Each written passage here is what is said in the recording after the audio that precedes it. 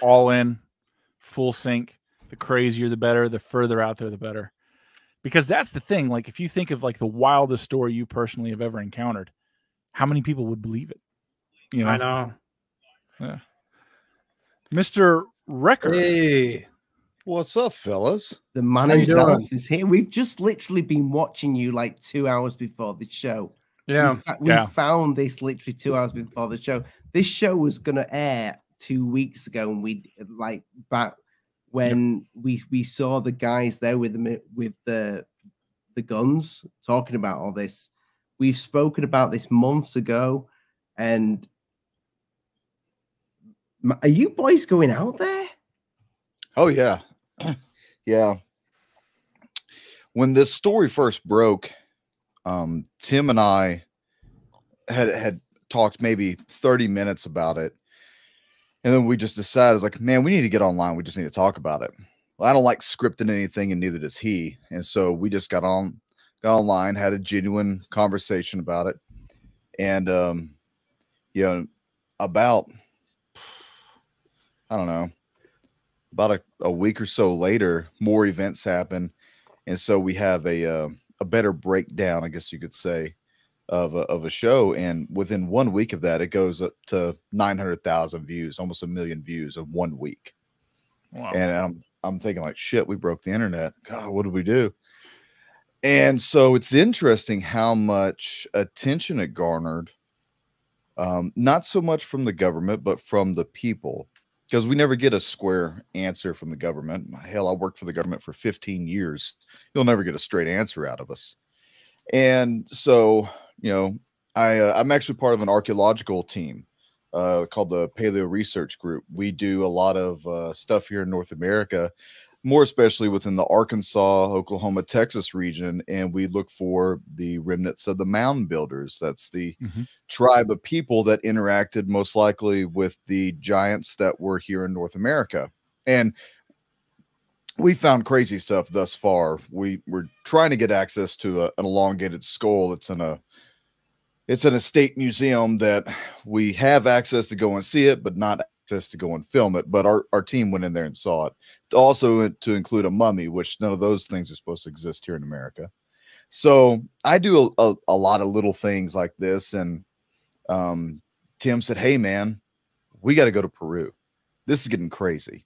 We had some dude with his face peeled off. I think you guys have seen that video. Yep. That's wild. Yeah. That's the video that we can't play on YouTube. We should well, you know, if you go to Alberino's, if you go to his channel, it's on mine and it's on his. We talked to Clayton Morris from Redacted, and Tim was going to go on Redacted, and they wanted to show that. And when Redacted had put it in kind of like a dummy page to see if it would pass the YouTube censors, it immediately flagged it. And so we're like, well, damn, I've already made this entire long ass video.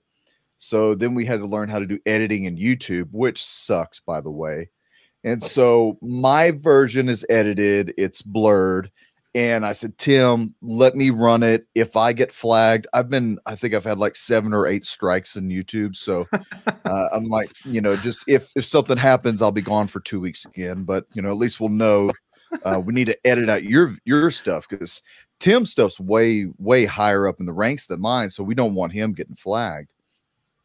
Mine went through, no problems. And then Tim said, screw it, man. I'm gonna be brave, and I'm gonna put the whole thing out there. So if you go to Timothy Alberino, his channel on YouTube, you'll see the whole thing. And people debated us. Yeah, people debated us. Is it fake? Is it just some dude with, you know, makeup on? Look, I'm not there. I can't tell you yes or no, but I've had 15 years worth of seeing people either blown up, shot, dead, stabbed, crushed in car wrecks. Looks kind of real to me. If I could go there and, you know, if I could go there and stick my fingers on them, you know, I would.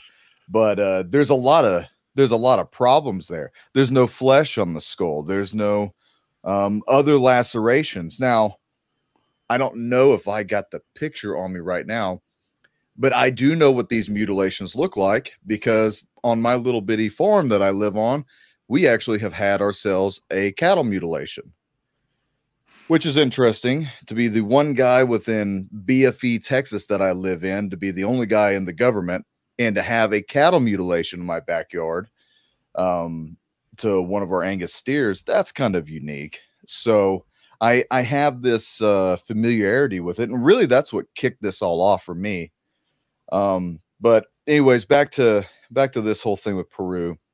There's been multiple stories of people having attempted abductions. We thought it might have been human trafficking. Forgive me if I start talking like a cop for a second, but we had attempted abductions, human on some sort of entity interaction. There is interactions with cartel. There is interactions with these illegal miners. They're actually, when they say miners, they're loggers. They're illegal loggers. That makes way more sense. Yeah, the whole mining thing, I don't know where that came from. But we are in communication with the, when I say we, I mean specifically Tim, because I don't speak the lingo at all. We're in communication with the Apu, who's the chief. The chief is actually going to meet us at the port whenever we fly in and to Iquitos, and they're going to accompany us all the way up the river. Now, going up the river is an 18-hour float. So that's gonna be a long time on a boat, Wow. But that's going to be our base of operations, and so we'll have armed security with us. I was kind of a thing for me and Tim. We got to make sure we got armed security, and this isn't our first time in Peru together, so we know how these things work in these countries. In this area is such an impoverished area. You have riverboat pirating. You get the cartels that you have to deal with occasionally. Typically, even here in America, the cartels stay out of the common man's way because they don't want to make waves. They don't want to have any problems. They just want to make their money and live. And so most likely we're not going to be bothered by that. It's the common thief that we'll have a problem with. Now, I'm not the smallest guy in the world, but I'm 6.5 foot tall and 310 pounds, so they can bring it if they want. Not to mention I'll have armed security. We got these Peruvian Navy guys that are jungle commandos. So if I don't feel like doing anything, I'll sick those guys on you. But we're pretty serious about it. It's turned into a humanitarian mission. What's interesting, guys, and I haven't heard of this, and I've done these types of investigations for a while, looking into this stuff. I have yet come across anything where the people were so afraid because of what was going on that they almost refused to leave the village because of fear of other interactions or incursions to the people. The something is strange with the girls being accosted by these creatures, entities, aliens. We almost think now at this rate, looking at some of the photography that we have and eyewitness drawings from other incidents, that we may actually be dealing with insectolin.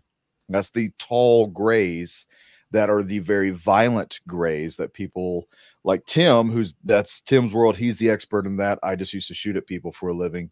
But being schooled up on this, that was the ones that control the small grays and that typically run the experiments. They're the bad guys.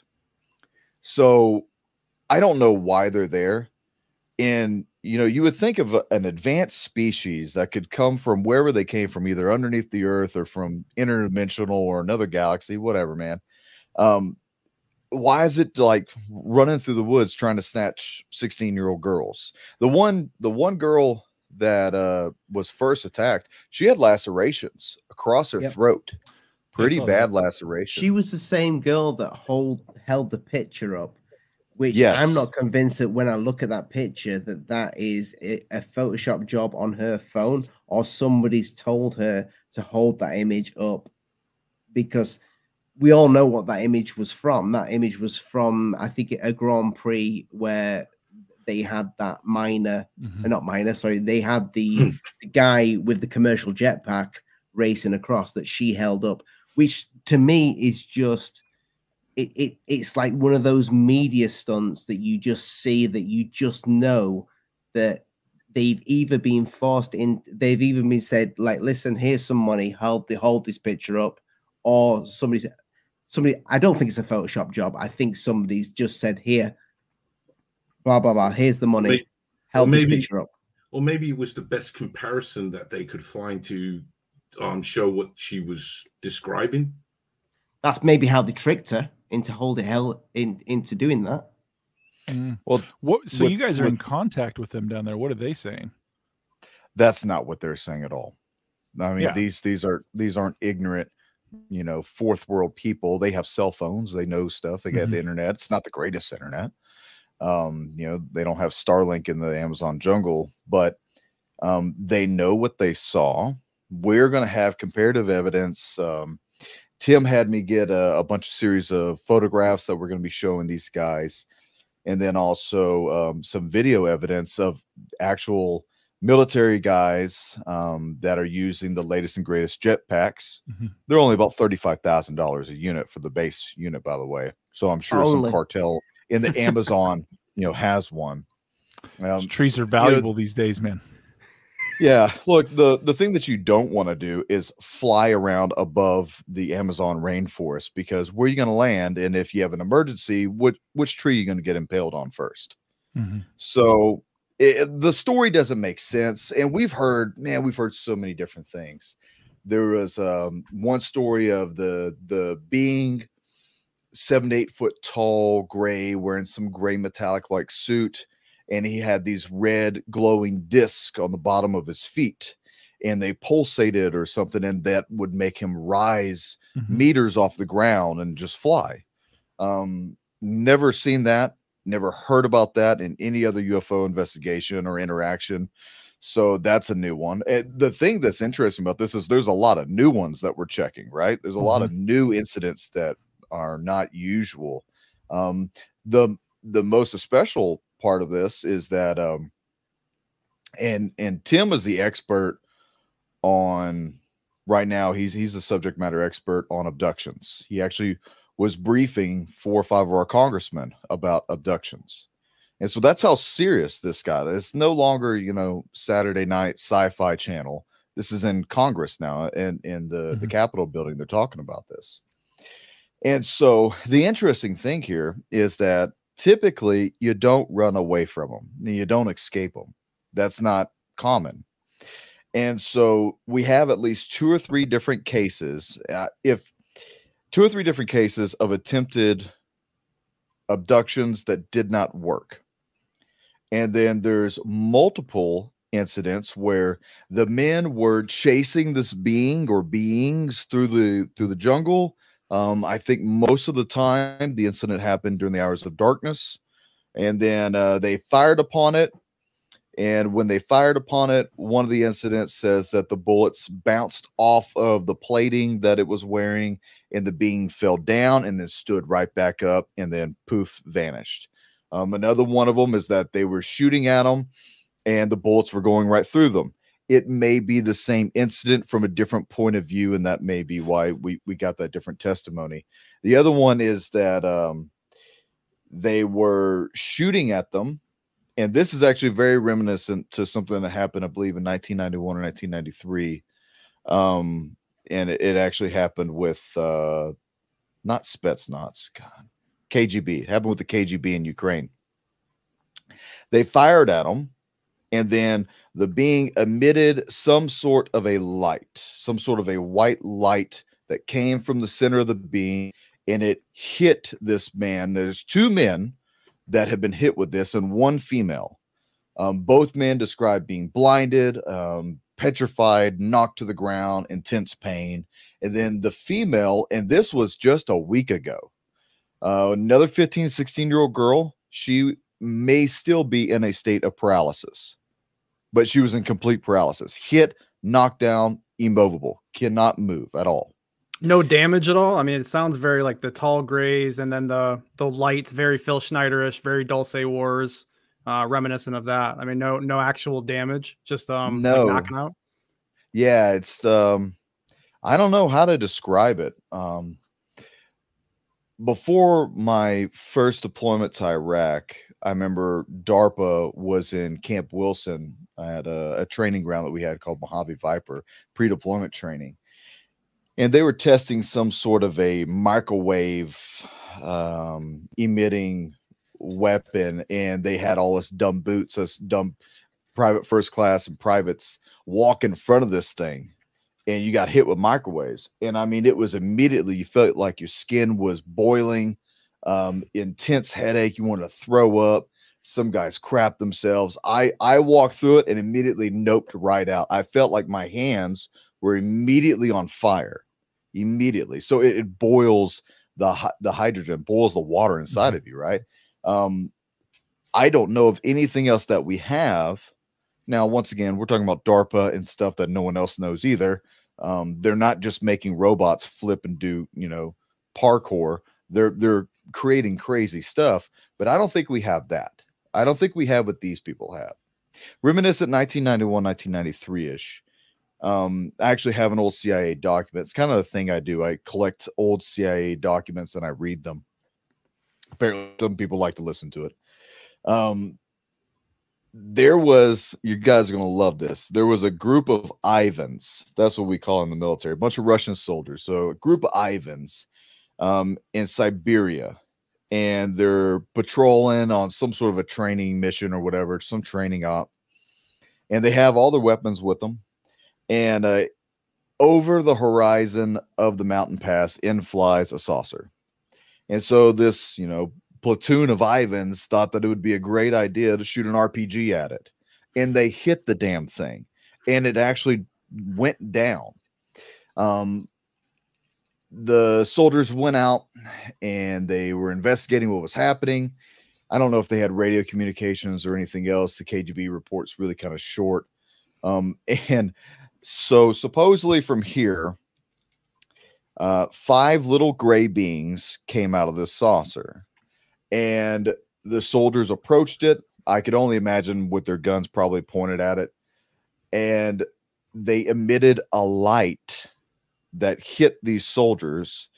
And I think 2 out of 23 guys were the only ones not described to be petrified, like petrified stone. That's in a KGB report. That's a declassified CIA report from, I believe, 1993. And it was enough to be added to ATIP. And what ATIP was going over, collecting this data, that's all these little scenarios and events are. Really, they're data points that we follow. So ATIP followed this for a long time and just kind of collected as much stuff as possible. And there's no telling how many of these little events are out there. There's no telling how much stuff has been going on in Peru. Brazil has been inundated with this type of stuff for a long time, to the point where it's kind of weird in Brazil. And in certain parts of South America, the UFOs hunt people, hurt people, kill people. Here in America, it's like a hunt people, hurt people, abduct people, bring them back. And then, you know, a year later, by the way, this is your humanoid alien child. So there's something very interesting that is happening here. And, you know, this is not, I want to say it's not Skinwalker Ranch type of stuff. Rekkr, do you think this has anything to do with? I mean, I don't know if you've. I believe you probably will have seen it with the Stephen Greer that's had the whistleblower stand up and talk about the craft that he witnessed, and he was like, basically all his team were just fucked up and they just had to put their arms down. And then later on, he was on the Sean Ryan show. And he said that he believed, that he got told, that what was in those containers was people being trafficked. Yeah, there's validity to that. I believe that Marine, that was 2009. I think he was from 2.5 or 2.7 or 2.9, 2nd Marines. I was in 3rd Battalion, 3rd Marines. So when he was over there, doing a humanitarian mission, I was in Ramadi, Iraq. And so to me, that gave a lot of strong, how would I say this? Not, I guess, validity to his story. Now you got Marines that are liars and you got Marines that are shitheads, but you know, for an infantry guy to put his face out there on the line, and to be, harangued for lying. I mean, that's a big deal in where we come from. And so, and the guy looked nervous. I've interviewed, God, I don't know how many people, but when someone's nervous and telling the truth about it. And he looked like, man, he didn't want to say everything he was saying, but had to get it out. And I commend him for it. I like the fact that he went on Sean Ryan's show. It's good to see that another brother in combat, the Navy SEAL Sean Ryan, be able to get these guys more exposure, because for the longest time, guys in our field, we see stuff like this probably more in frequency than some other people do, and don't talk about it because, for one thing, you're not allowed to talk about it. Two, if you do talk about it, now you're that guy. And that guy sits alone in the chow hall and everyone says, beware of that guy. So you don't want that stigmatism. I've known plenty of cops who sit there and say, man, I saw a UFO the other night. And you know what everyone says? All right, well, there's that guy again. Lay off the whiskey. You don't know what you don't know. But I think human trafficking is obviously something. Tim and I rolled around a very interesting topic. I don't even know if we ever brought it up on the show. Me and Tim's done several shows together about this. The possibility of having back-engineered craft. Highly likely. The government even says it, right? The possibility for highly likely back-engineered craft that are using some sort of technology to abduct people, plausible. Using that to then human traffic people. Okay, now we're on to something. Because when these things start to connect, you start to get a very diabolical scheme. Are we really talking about aliens now? Or what are we talking about? Because if this craft can move in G-forces, that would kill the average pilot. And you can carry cargo. What can't you do? Can you bring it to the moon? If it can survive the vacuum of space, if it can plunge into water and not disintegrate, what can't it do? And what are you doing with the people? That's a good question, but it's not getting answered. It's not getting pushed. It's definitely an economic question too, because you think if you have that technology to push it, right, you got to do for a benefit, for a value. There's a value. If these, for whatever people or things or whatever, are trafficking in people for unknown destinations, why? What is that profit margin? I mean by profit margin isn't so much money, but like, what dark thing do you need this for? Like, what payment is being made here? So for a long time, there's been rumors, conspiracies, books. A lot of guys that I know that are in this industry wholeheartedly believe that there's a base on Mars. Wholeheartedly believe. Like, you cannot not tell them it's not true. I can't remember the author's name. He's now passed on, but he wrote a book about the pyramids in cities that are on Mars. I think it's called Cydonia. And so the theory is, and this is a working theory that Tim and I were juxtaposing, is that, let's say there is a working base on Mars. Well, who's going to mine everything? Do you think Elon Musk is going to do it? No. You can barely say anything, and Siri is going to try and order something off of Amazon right now. The technology is not there to have robots digging by themselves and processing. You need people, you need labor, because it's cheap. It's been one of the cheapest forms of economy ever since the beginning of man, and it will continue to be that way until Christ returns. So I would never say that the people who rule this world and run this world are not below faking alien invasions, faking alien encounters, abducting people, organ harvesting, child sex trade, or human trafficking for human enslavement. you can bring them wherever and anywhere you want. And if we're talking about that black op part of the budget that, you know, accidentally gets lost every 10 years in the Pentagon, they're just going to tell you, prove it. Prove it. Prove it, and then you're going to have someone like me come and visit you. Then you're not going to prove it anymore.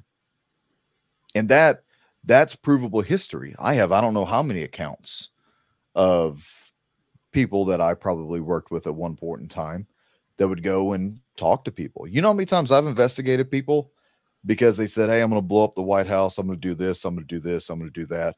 And you know what one of the interesting things that people always say is, how the hell did you know I said that? Because it's on the internet. Anything you say on the internet, anything in social media has a little marker, and it's going to get fed to the NSA. And then some asshole like me that's in the middle of BFE, Texas is going to get an email. By the way, go check out this guy. He says he's going to blow up the White House because he doesn't like, you name it, Bush, Obama, Biden, Trump. I've worked for all four of them. And so then we'll go out there and we'll read our statement. Did you on this day at this time say this stupid thing? Yes or no? Yeah. All right. Did you mean it? No. Okay. Sign right here that you're not going to do that shit again. Don't do that. And then we leave, right? Typically, that's how that works. So if we can do that, what do you think the other technology is used for? Now, I mean, like when we talk about spying, it's beyond what anyone can even conceive the possibility of spying. And I don't know what's in these craft, and I don't know what their capability is, but I know that when a very innocent balloon or series of balloons floated across our country a few months ago, that it scanned 6 stories, 7 stories deep, and was able to ping any iPhone or any Samsung that had its wireless capabilities or Bluetooth on, which immediately mapped out anything and everything that it was there with. So if it was a nuclear silo and you got a guy on every floor and in every corner, we know what it looks like. If China can do that, what do you think everyone else can do? I mean, like at some point, I think this is a big cabal. I think you have governments that are playing war with each other, and then you have something closer, something more intimate, something tighter that is doing something much more nefarious. And while we're so busy with Israel, while we're so busy with the American border, I worked on the American border, the Texas border. It sucks. It's terrible.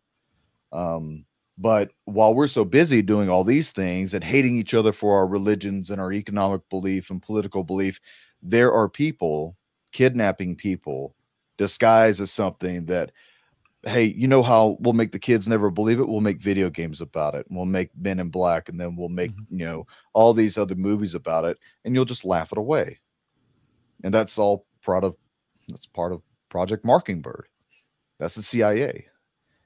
Their whole hand in all these things. They controlled the media from the very beginning, from the 50s till now. And even then, in the church committee, I think, what was that, 74, 75, when it came out in Congress and they were talking to, I believe, the head of the CIA, the director at that time, he said, how many of your agents are in every single broadcast room? So that's classified. We'll have to go behind doors, because it was every broadcast, every paper, every magazine had an attaché, to include Hollywood, to include music.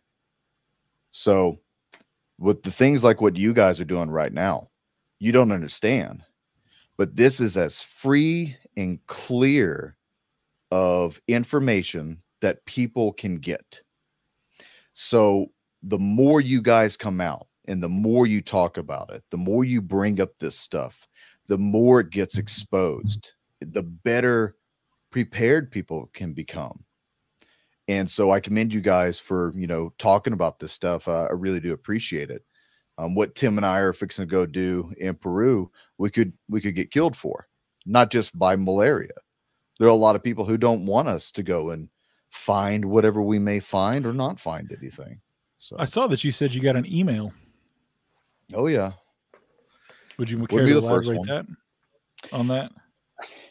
You know, as much as you want to. No, yeah. ever since I started doing podcasting when I got out of DHS in 2021, I think. It was right after January 6th happened, and I decided I hate the government. I'm getting out. I had started down this journey and path of doing podcasting and a little bit of ministry work and stuff, and I would talk about CIA stuff, DOD stuff, paranormal stuff, because I always found it to be interesting. And then when Tim and I started to really talk about the UFO stuff, and then started to talk about the stuff going on in Peru, got an email from a dude who said he was in the Pentagon.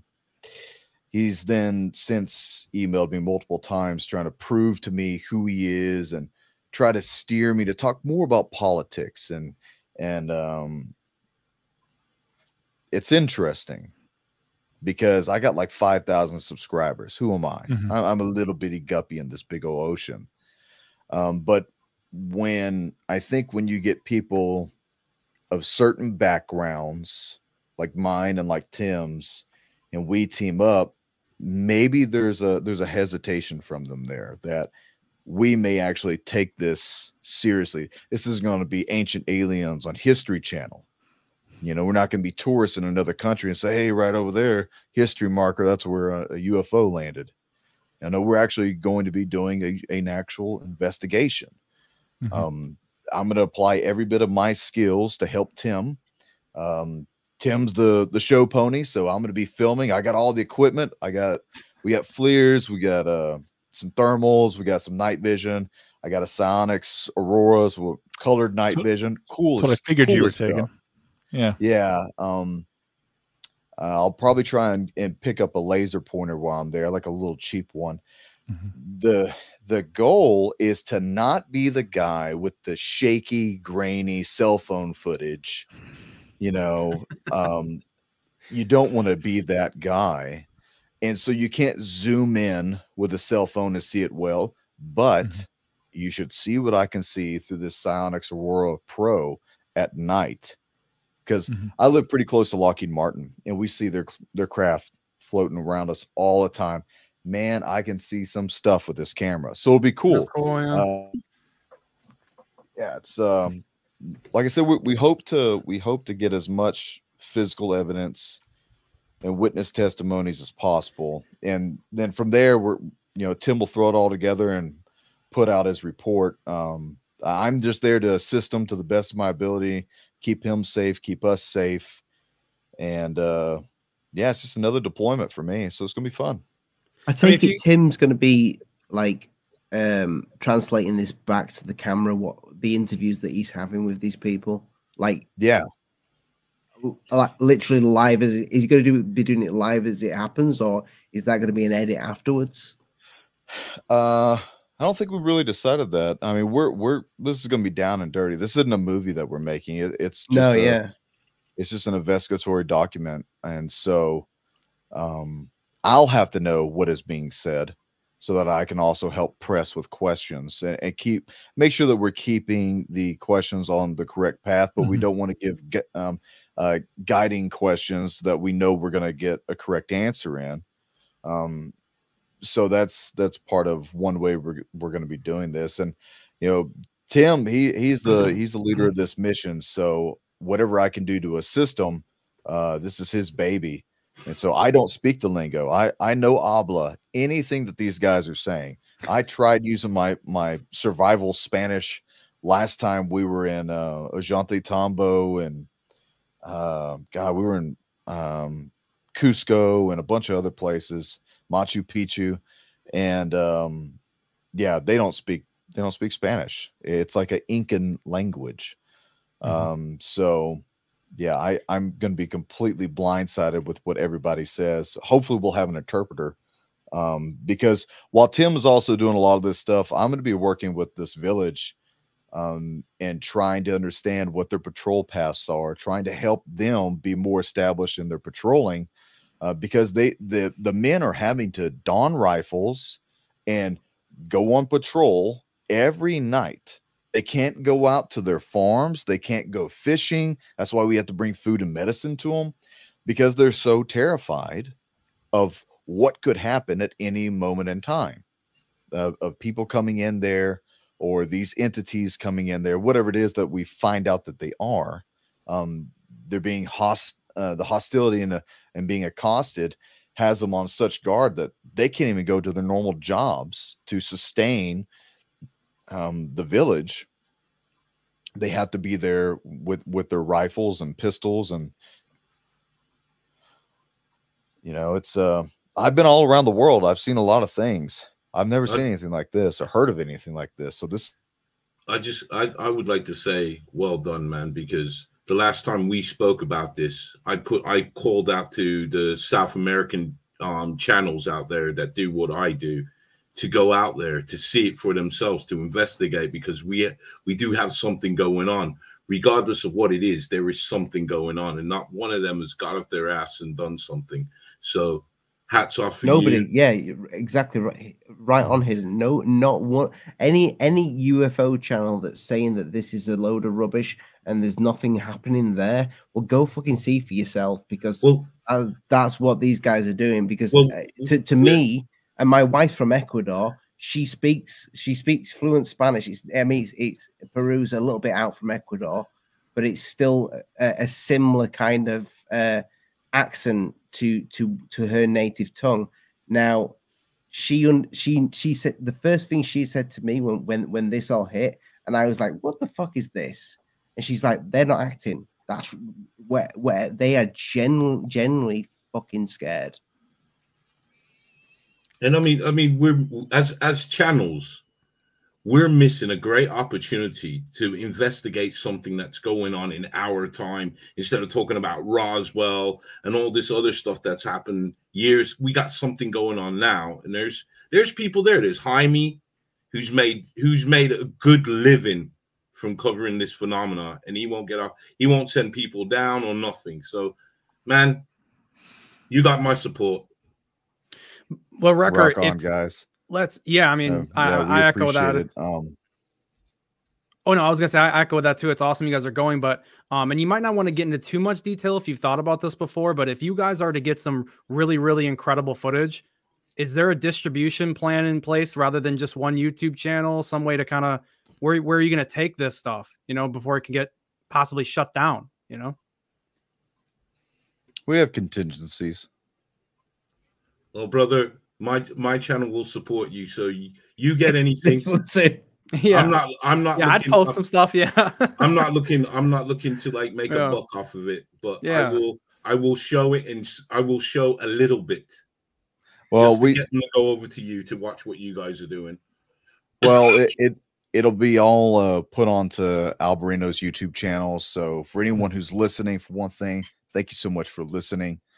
Make sure that you're subscribed to Alien Addict, and you know, check out what Tim's doing over there on the Timothy Alberino. He's got a website. He does most of the stuff on Twitter.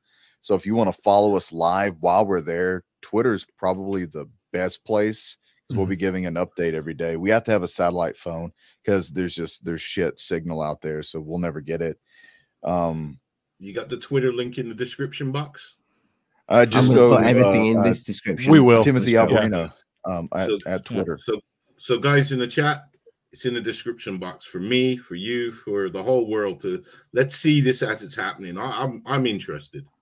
I'm interested. But the one thing I wanted to ask you now, you said about the face being missing from the person. Yeah, is that the footage where they're pulling the body out of the river? Oh. Yeah. All right. Yeah. I mean, I shared this information with Ollie, and I'll share it with you. That was posted on Reddit before all this happened, and it was actually stated that was found in Brazil. The body was being pulled out of Brazil.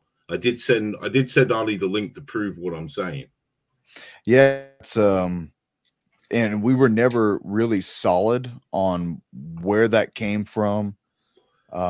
We still, even after we had discussed it, we weren't solid on whether or not it was real, but it was the pericalas, the face peelers, that everyone was talking about. And we're like, you know, here we are, we're discussing, Tim and I, this before we ever even made the YouTube podcast over it. We were going to discuss what was happening in this village, and then lo and behold, on separate Reddit channels, we come across this. And I think some things people do just to garner attention, and they'll repost stuff. It's awful. Just to, yeah. So yeah, we never said that this was what it was. They did it the same with Vegas thing. They were pulling up ring cam pictures of some alien and stuff. They, you know, it peppers and it mires something that possibly is genuine by putting out these, and channels do it for money. Yeah. Oh, absolutely. I'm sorry. Absolutely. I don't do it. Yeah, I mean, there's nothing that Tim and I are doing in Peru right now that's fixing to make us money. We're going there for the evidence. Like I said, we're not making a movie to sell. I mean, this is all going to be free. It's going to be on YouTube. I'll put it on my Rumble channel and on my YouTube channel. I like to preach about the word of Christ, and YouTube doesn't like that. And I don't care what YouTube says or thinks or wants. So I continue to say what I say. And so I'm just one more strike away from being finally completely banned on YouTube. So if I'm not here, I'll be on Rumble. Yeah, I mean, that's us in a nutshell. You know, the rest of this when we come back, Tim will be doing all the editing and stuff. He's got an important trip to go to Guatemala, look at some pyramids and ziggurats down there. It's cool. All over North America, Central America, and South America, we have these phenomenons, and we have these paranormal encounters, and some that are still going on right now. And so, you know, we fund ourselves, so we can't exactly just be hop and skip all around the world. When are you planning to go to Peru, this village? Tomorrow. Wow. Tomorrow evening we leave. Yeah, all the more happy that we got you now. Yeah. Before you die, you know. Nah, he's gonna be fine. Oh, Jesus, Ali. Yeah, I don't like planes. I don't like planes at all. When I was in the government, I flew with a gun. Big tough guy like you? Come on now. Nah, hey, you know what? When I was in the government, I flew with a gun on the plane, and I felt okay until you don't know who's sitting beside you. And I don't want to get too into the weeds of this, but I know another guy. He was in another agency, sat next to a person with Ebola. Never knew it. God. Oh yeah. Yeah. When that whole Ebola scare was going on, like 2016. Yeah. Oh yeah. Wow. He was the air marshal sitting right next to him. Yeah, I've known of air marshals that were going through worried about the nasty wife was bugs on the plane. Everything. Yeah. I worry about those too. But guys, we're about to have a severe thunderstorm over here, and I'm starting to lose a lot of signals. So yeah, you are, man. But just really quickly before you go, you did mention the blue beam thing. Have you and Tim kind of discussed that the possibilities with you going out there that this could possibly you say it again? Have you and Tim discussed the possibilities that you two going out there that this could possibly be like one of the testing grounds for Project Bluebeam, and this poor village could be a test? Guys, I apologize. I think my going in and out. No worries, lad. No worries, man. Thanks for coming on, dude. Thank you for your time. Love to have you again. I appreciate being in contact with you. Come back on your return. Safe trip, my friend. Yes. Yeah. Safe travels. God be with you, brother. See you guys. Hey, I'll send you an email when we get back. Perfect. Thank you.